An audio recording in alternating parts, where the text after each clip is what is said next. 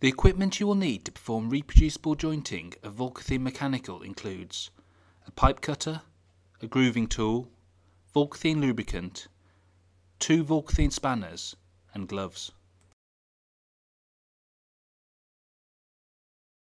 It is important to make sure the pipe is cut clean and square. A wheel cutter is best for this job. However, as an alternative, a carpenter's saw could be used, but this will create swarf. A saw is often used on larger diameter pipes. To achieve full joint integrity, it is necessary that a groove is cut around the pipe using the grooving tool.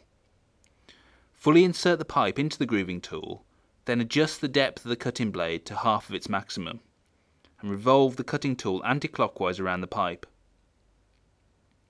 Now adjust the cutting tool to its full depth and repeat the anti-clockwise movement.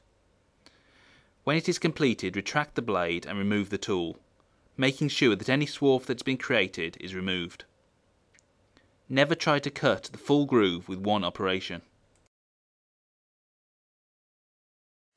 Place the nut onto the pipe, then slide the no-heat olive's wide end into place, with the tongue locating into the groove in the pipe.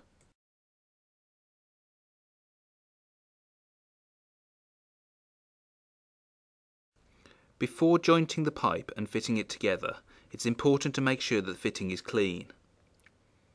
Once this is done, smear Vulcathene lubricant onto the threads of the fitting. Now assemble the joint by pushing the pipe into the fitting and starting to hand tighten the knurled nut. Fully seal by using 2 Vulcathene spanners to further tighten the joint. It's important that the nut is tightened to its full thread capacity.